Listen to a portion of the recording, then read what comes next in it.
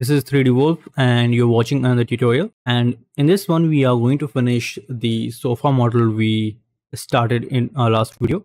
So in our last one, we finished the model and I showed how to unwrap all the objects in this particular asset. So I've unwrapped everything and put it in one single UV layout.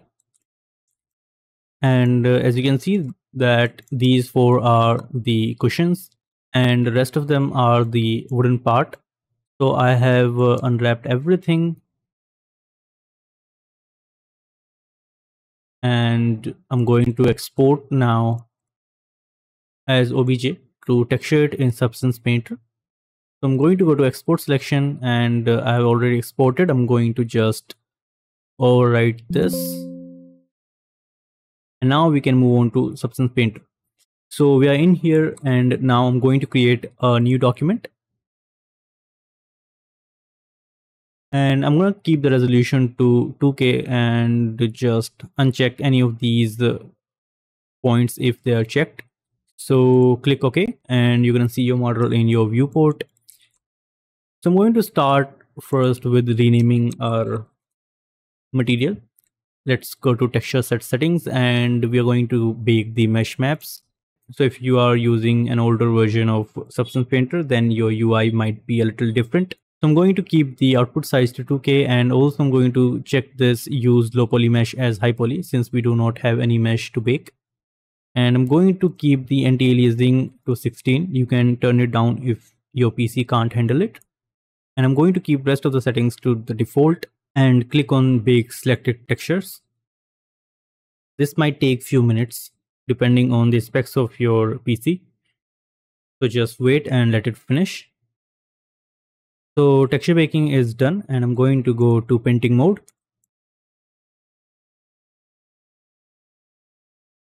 Now we're going to start with the wood. So I'm going to delete this empty layer and you can use either of these materials. So this texture is going to be pretty simple. So this might be a very short tutorial. So I'm going to use one of these woods for this. So let's try this wood plane. I'm going to drop it here.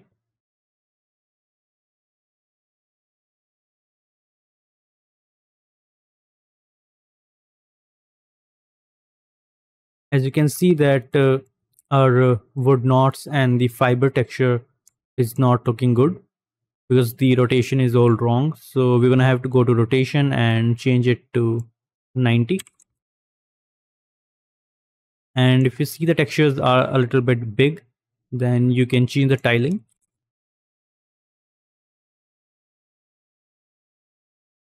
And here in the parameters, you can change all these things to achieve some different results. So I'm going to try something like this.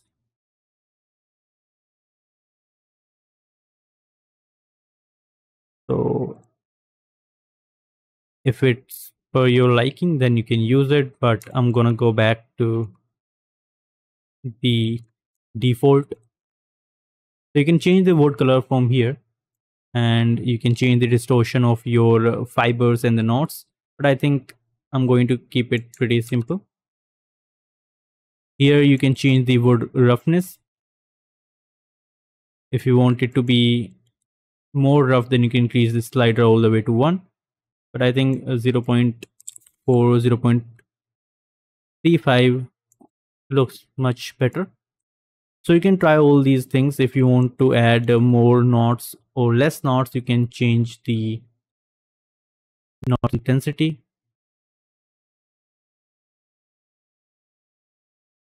And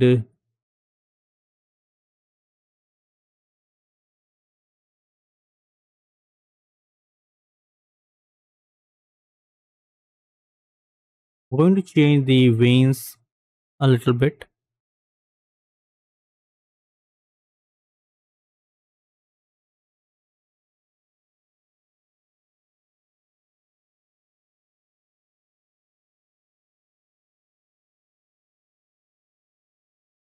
I think this much should be good enough.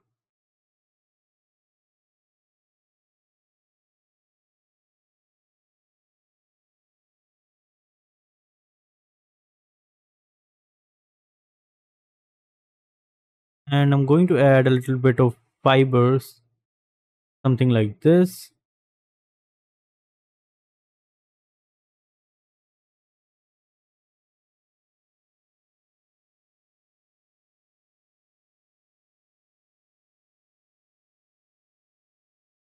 So I think that much should be enough for the wood.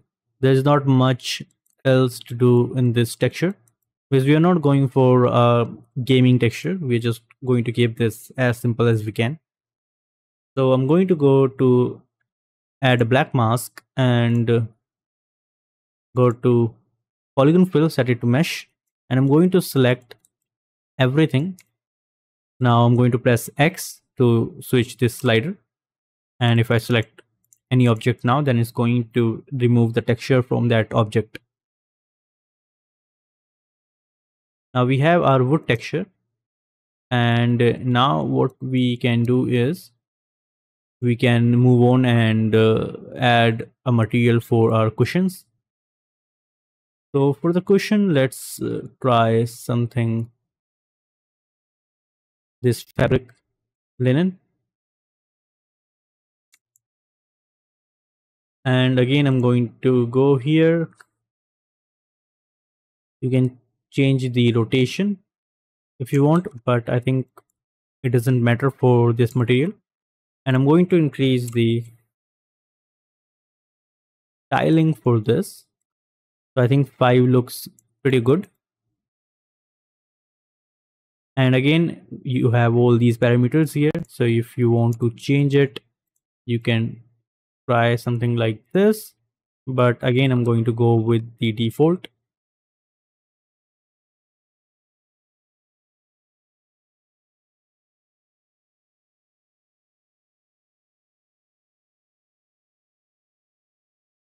I'm going to increase the tension variation. It will give you this white faded effect.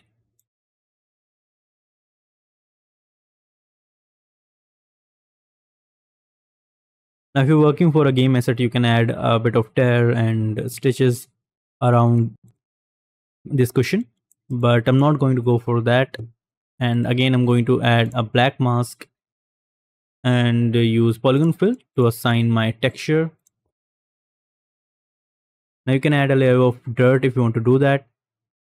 So what I'm going to do here is I'm going to add a fill layer and add a black mask, then add a fill in this mask. Let's go to our textures, and here we'll have this AO which we baked for this mesh. I'm going to drop it here in the fill, and if we go back to this material, turn off metal, normal and height, I'm going to increase the roughness all the way to 1 and change my color for now. Now as you can see, the color has covered most of my texture, but we want to invert it. So I'm going to go here and add a filter and go to the filter and search for invert. And if we click invert, then it's going to invert the texture. So now what we can do is we can change the color a little bit, add a bit of dirt or depth, and I'm going to turn down the opacity.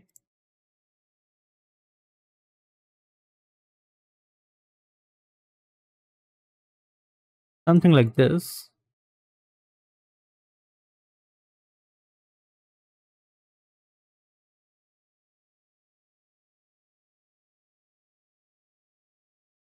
And now we can render it. So I'm going to click on this camera icon, or you can press F1 and it will start rendering. I'm going to change the max time to like 300 seconds, or you can change it to minutes. I'm going to turn on caustic sampler, and also you can change the resolution. For now, I'm taking 1080. Let's go to your display setting.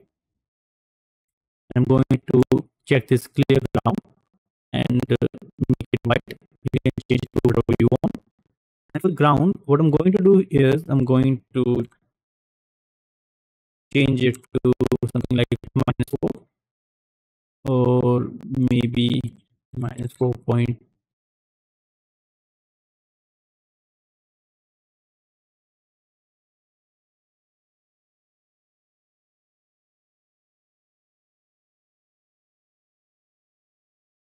I think this much should be good enough.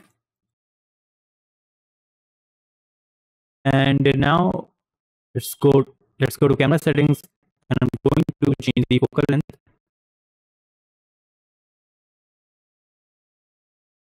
to something like 55.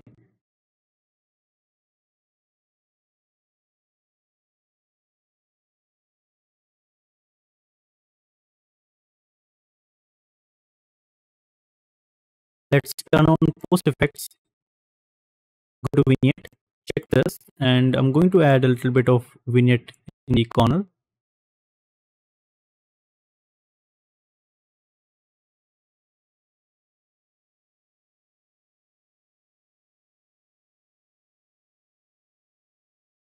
And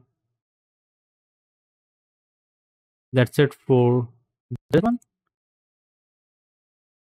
Let it finish, and you're gonna have a beautiful render in a few seconds.